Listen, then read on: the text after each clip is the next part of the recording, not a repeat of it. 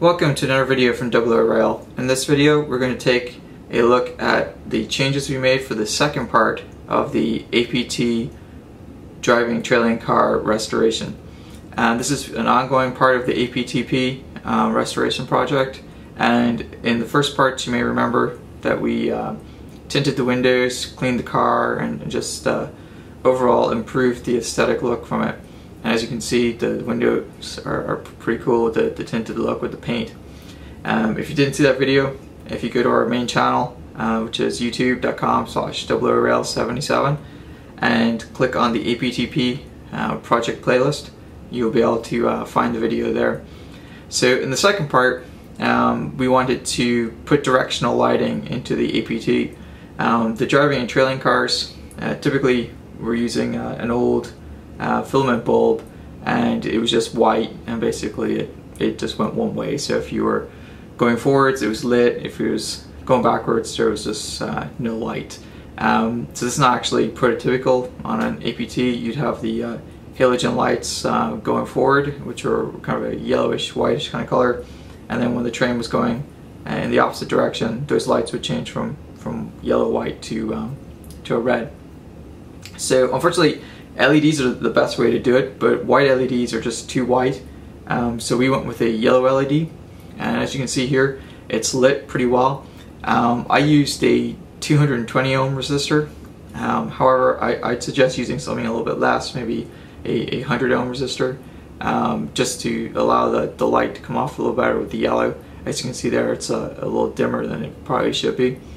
But overall, it works pretty well, and once the power range on the transformer hits about 10%, light comes on. It stays pretty consistent through the range. It does get a little brighter between 60 and 80%, but it's not really noticeable.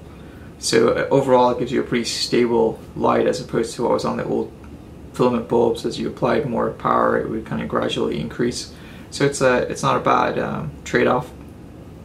So I'm going to go and demonstrate the directional lighting on it, and it's pretty simple. I'm just going to walk over to the controller and switch the direction, and you'll see that the lights will change.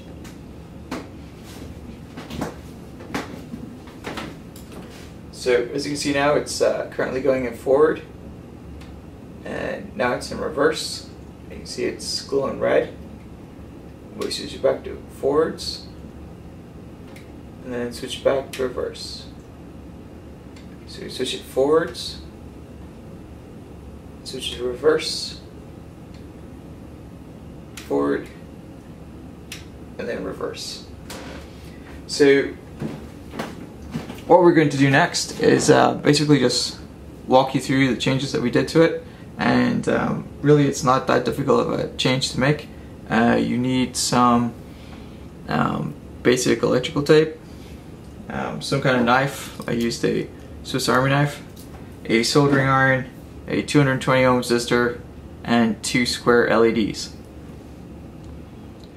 So what I actually used was, this is some 22 gauge wire. You can use Google or something like that to figure out what that is in English, but here in the States, this is a 22 gauge wire. It's actually a little thick, so I'd suggest maybe using a slightly thinner wire, like a 24 gauge wire.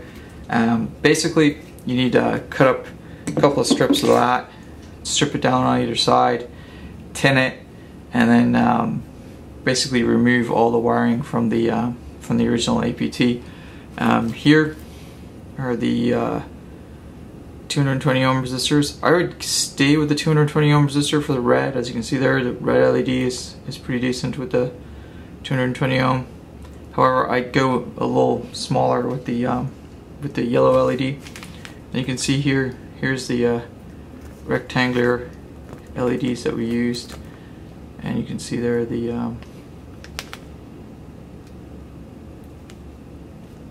actual model. And if I flip it over the back here, you can actually see the type of LED that we used. This is the red one. You can see there it's pretty straightforward. It's a regular square LED. And then the yellow one, it's pretty much the same thing. If I pull it back here, you can see it's a little hard to see in the plastic there, but the regular square LED, you may have to take it out.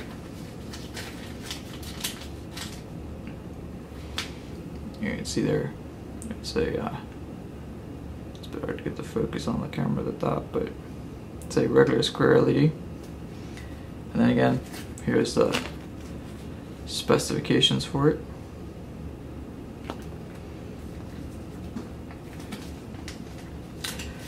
Okay, so we'll just show you the inside of the APT and exactly what we did. So here is basically the changes that we did. You can see we removed the interior pink thing, and this doesn't seem to have any impact on the tilt or the weight of the train, so you can just easily discard that.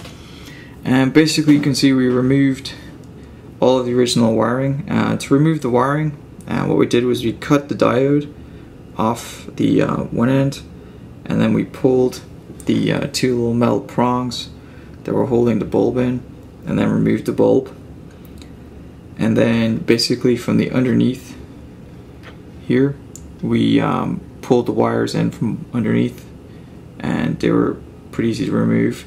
You do have to desolder them from the metal contacts on the underneath of the APT. And then we basically assembled each section. So we took a wire, cut a small strip of wire, soldered it to one end of the resistor. We did cut the resistor pins in half. It's perfectly safe to do, and there's no polarity on the resistors. And then we wired the resistor to the long leg of the LED. And then we wired a wire directly to the short leg of the LED. And then basically took the long leg of or the resistor end, which is now the long end of the LED, and the wire connected to the short end, and we put them across each of the tracks, each of the rails of the track here, and we basically applied power to determine exactly what the direction was. So once we determined which way was forwards and which way was back using the controller, we soldered those together. So basically we duplicated the yellow LED and red LED, but we flipped them. So the short pin of the yellow LED is wired to the resistor end of the red LED, and the short end of the yellow LED is wired to the resistor end of the red LED. So they're basically just a reverse, and the reason for that is obviously LEDs only work one way. So when you're going forwards, you want the yellow LED to light up. When you're going backwards, you want the red LED to light up. So once you figured out the direction for the yellow, you just flip it the opposite direction for the red and solder it up.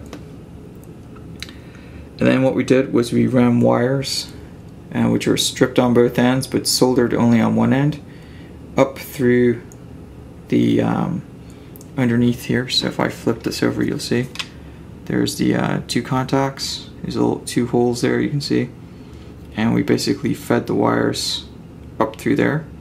Now one thing we did do was we made the wires on this side, the stripped end, pretty long, just so that they could act as a secondary connector to touch the wheels there to get power. And then we basically fed it up through there, and there's a little notch you can see right there, and you just run the wire through there. And you do have to make sure there's enough slack on the wires so that they will go around the corners. And it does take a bit of stretching, but it does work. And we did have to adjust this a few times to make sure that it didn't derail, but it seems to work pretty okay.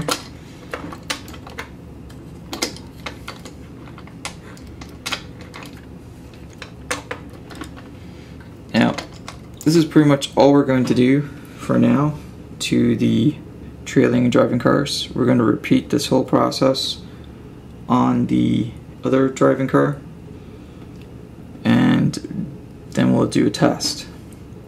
But there is plenty of space in here since we pulled out some of the other stuff, like these seats.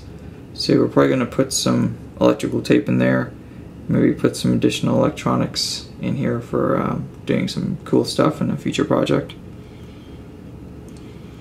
So just to recap, we had 2 wires that we fed up through either side. On this left hand side here, we soldered the wire connected to the short end of the resistor to the long end of the yellow LED, and then a wire to the short end to the wire coming on the right hand side, and then we wired a wire connected to the resistor connected to the long pin of the red LED to the right hand side, and then wired the short end of the red LED to a wire to the left hand side. And the left hand side and right hand side are connected to both LEDs. The left hand side, as I said, was connected to the resistor or long pin side of the yellow LED and the short pin side of the red LED. And the right hand side, it was connected to the long end or resistor end of the red LED, and the other side was in the short end of the yellow LED. And that's what gives you the directional lighting. So we'll let you see it a few more times. I'll put the thing back together.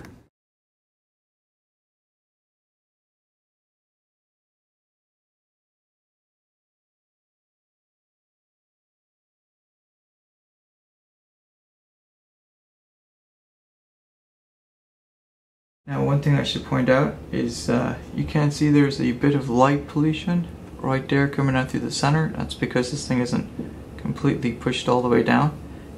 If you get that and it's still a problem, you can just use a bit of masking tape on the back end of that connector, that clip that goes in there, and that will fix that particular problem.